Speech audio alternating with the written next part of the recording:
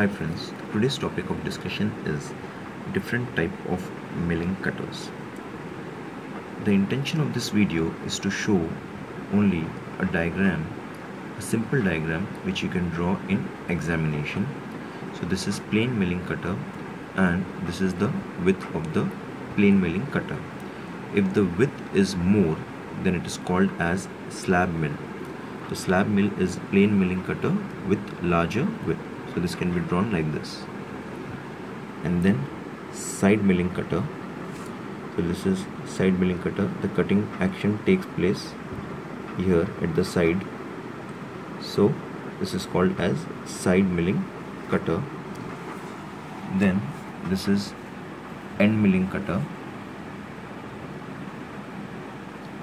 This is metal slitting cutter. The thickness or the width of the cutter is very less and it is used to cut or slit metal. Angle milling cutter. So there are two types angle milling cutter: single angle milling cutter and double angle milling cutter.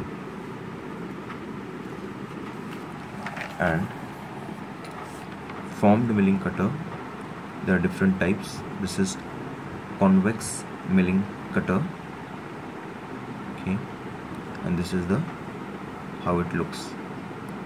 And this is concave milling cutter, okay.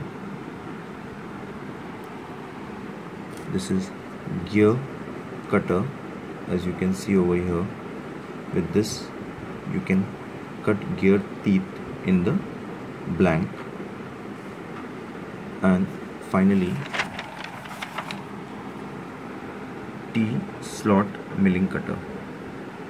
So these are the different type of milling cutter, but the main intention of this video is to show a diagram which you can draw in examination. Please like, comment, share and subscribe. Thanks for watching.